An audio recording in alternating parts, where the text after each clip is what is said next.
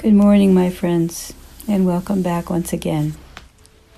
I hope that this conversation and this mindfulness practice with the stages and parts of ambiguous grief are offering you a way to practice with your mindfulness and meditation towards resilience, connection, and an idea about what you have to offer and what you need in that connection.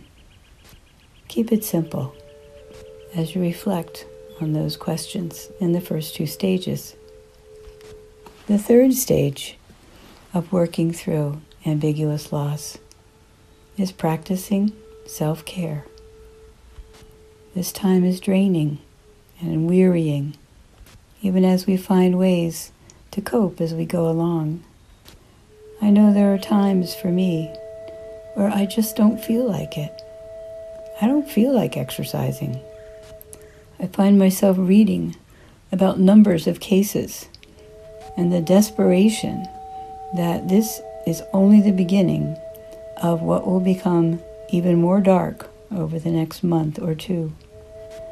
I can tell you right now that reading those kinds of things is not practicing self-care. Self-care is much closer to home than any of that.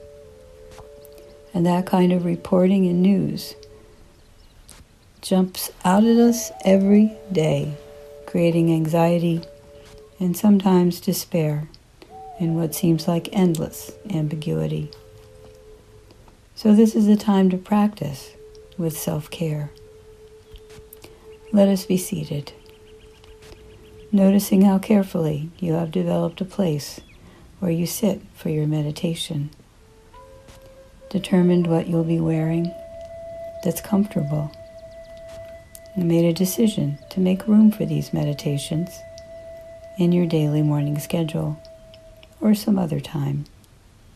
And maybe you sit for them before or after breakfast. Maybe you sit with another person to breathe with mindfulness together. And maybe you even talk about it afterwards.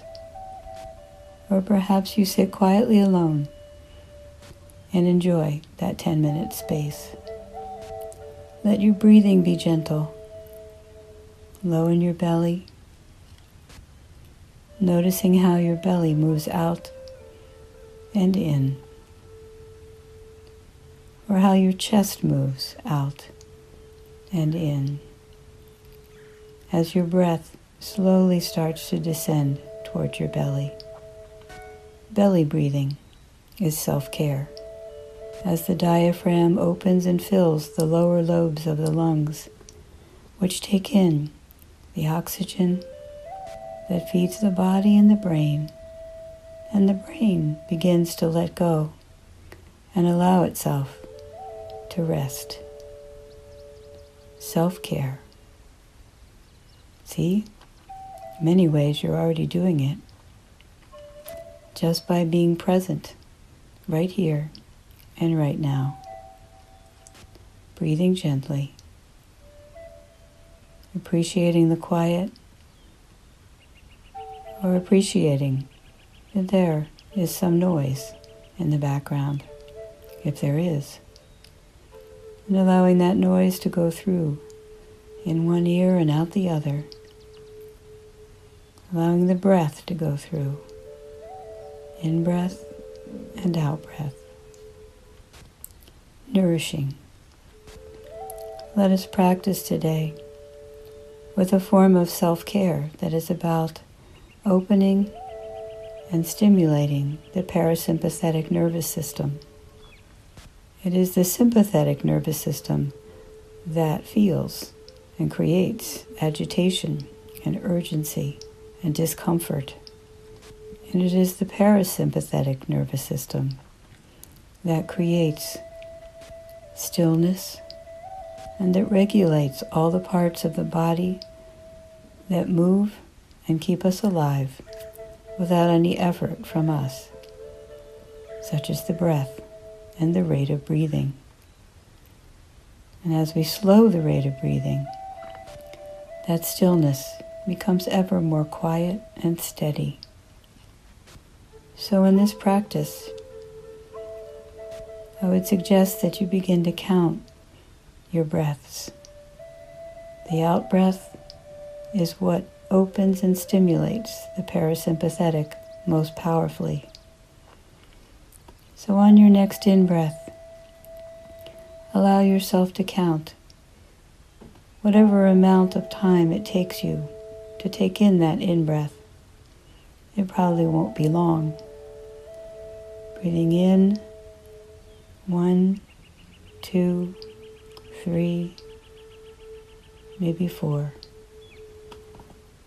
And breathing out, slow your out-breath to be twice as long as your in-breath, or as close to that as you can come. Breathing out, 1, 2, 3, 4, 5, 6, until you are completely empty. And breathing in again, for whatever count that breath is. And breathing out by seeing if you can double it. Slowly. It's a whole different rhythm, isn't it? Letting that out breath release in a very slow count. And maybe it even helps you to be aware of how empty you can actually be on that last breath when it seems like there's nothing left. There's a little more to breathe out.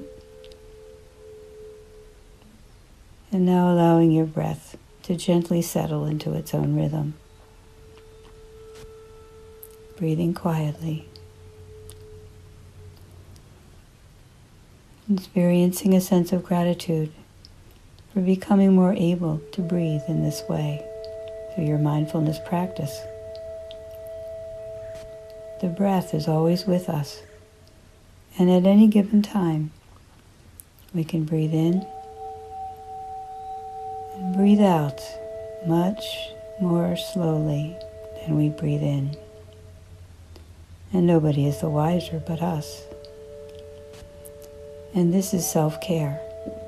In times when confusion or agitation tries to hijack you, or you begin to resist the reality that is true for us right now, that our lives have been made much smaller and more contained.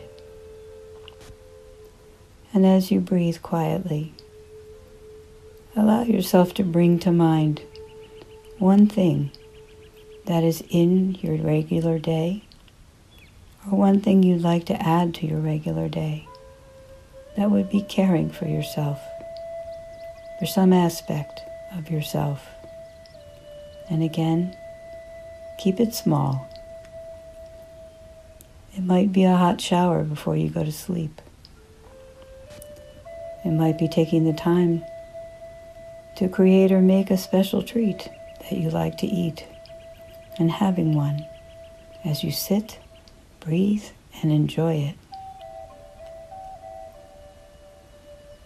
It may be a conversation or an idea that you want to talk with somebody about and make that connection. All of these things and more are self-care. Think of one thing today, my friends, that you could practice twice, or practice for the first time, or even better, take a regular self-care practice and make a commitment to notice every aspect of how that hot shower feels on your skin, and staying there for just a little bit longer to notice it. Take in self-care today and make it your practice. Namaste. Amen.